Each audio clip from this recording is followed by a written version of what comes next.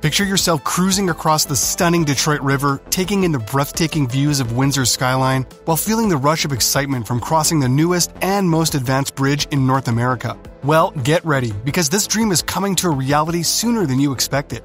Introducing the $4.4 billion Gordie Howe Bridge, the game-changing infrastructure project that will connect Windsor, Ontario and Detroit, Michigan. With 6 lanes of traffic and 2 pedestrian/bike lanes. This bridge is more than just a transportation solution. It's a symbol of cooperation between the United States and Canada and a milestone in engineering and architecture.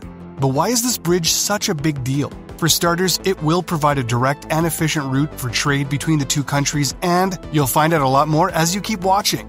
In this video, we will explore the details of the Gordie Howe Bridge, the reason why the idea was conceived, the impacts that will come from the bridge, how it will benefit Americans and Canadians, and finally, when the bridge will start operation. Is this something you would want to miss? I guess no. Before we dive in, do me a favor, subscribe to this channel if you are coming across it for the first time, and turn on the notification bell for more updates. Without further delay, let's get started. The Gordie Howe Bridge.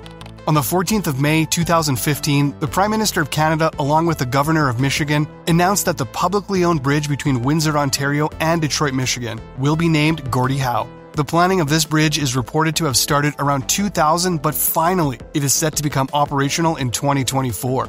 Initially called the Detroit River International Crossing, the Gordie Howe Bridge and the customs plazas that will stretch for blocks on end are going to be one pricey affair. We're talking about a whopping $4.4 billion, or if you're feeling extra Canadian, $5.7 billion in maple syrup money.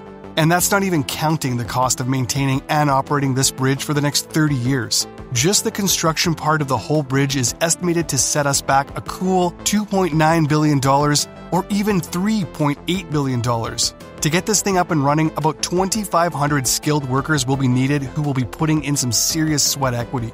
This beauty will be owned by both the Canadian government and the state of Michigan, and will be situated 2 miles south of the Ambassador Bridge. But hold your horses, because there's more to this bridge than just its magnificent architecture. Did you know that Canada is the largest market for U.S. exports, and Detroit and Windsor are the busiest trade crossing points along the U.S.-Canada border?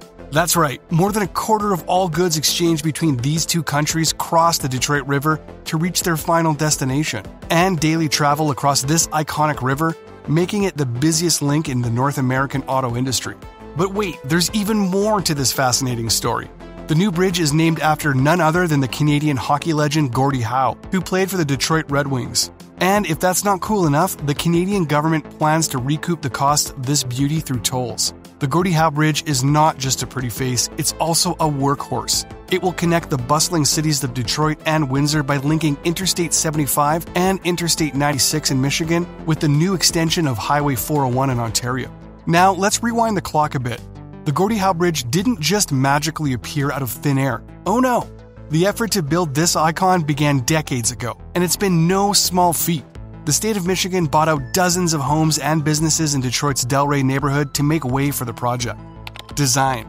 The chief bridge architect of AECOM, Eric Behrens, designed a cable-stayed bridge for the Gordie Howe International Bridge project. Cable-stayed bridges are all about the towers, and Gordie Howe Bridge is no exception. Its sleek and modern design features cables that fan out like a peacock's feathers, supporting the bridge deck with style and grace. Interestingly, when it is completed, it will be the longest cable-stayed bridge in North America. The bridge will be 853 meters, which is about 2,799 feet, making it the longest of its kind in North America. The bridge is intended to accommodate the expected increase in traffic flow between Canada and the United States, from 18,500 vehicles per day in 2016 to an estimated 26,500 by 2025.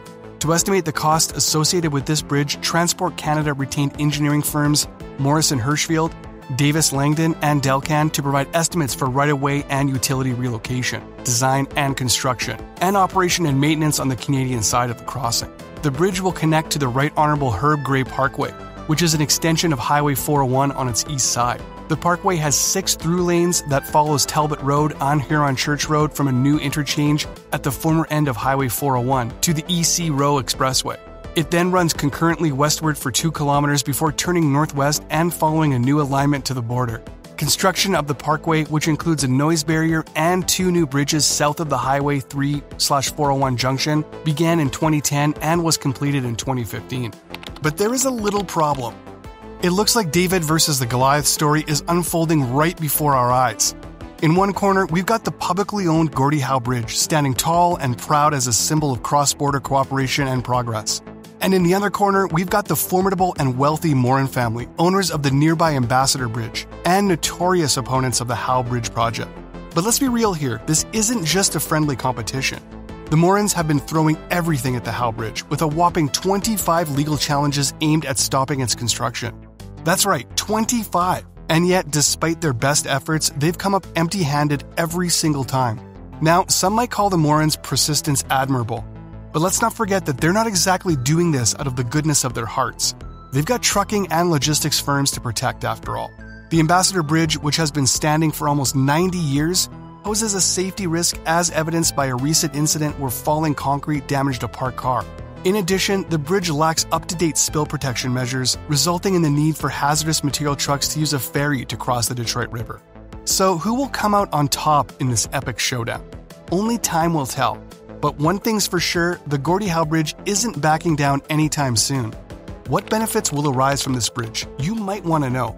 The Gordie Howe International Bridge, as a crucial infrastructure project, will provide a range of benefits to both Canada and the United States. One of the primary benefits of the bridge is its potential to reduce wait times at border crossings. Currently, there are long wait times at the existing border crossings, which can cause significant delays for individuals and businesses who rely on cross-border trade. By providing an additional crossing point, the Gordie Howe Bridge will help to alleviate some of these delays and improve the flow of goods and people between the two countries. Another benefit of the Gordie Howe Bridge is its potential to boost economic growth. The new bridge will create jobs during its construction and operation, and it will also facilitate cross-border trade by providing an additional route for trucks and other vehicles to transport goods. This increased access to markets on both sides of the border is expected to stimulate economic activity and create new opportunities for businesses in a variety of sectors. In addition to improving economic growth and reducing wait times, the Gordie Howe Bridge will also improve safety.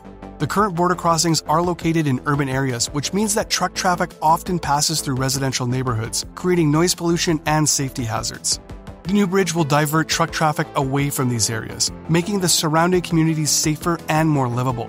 Ultimately, the Gordie Howe Bridge will enhance sustainability by offering environmentally friendly transportation options. The new bridge will include dedicated bike lanes and pedestrian pathways, encouraging people to choose more sustainable modes of transportation. Additionally, the bridge will feature advanced environmental systems, including a state-of-the-art stormwater management system to minimize its impact on the environment. How eager are you about the coming of this bridge? Don't forget to like this video and subscribe to this change if you haven't. Thanks for watching.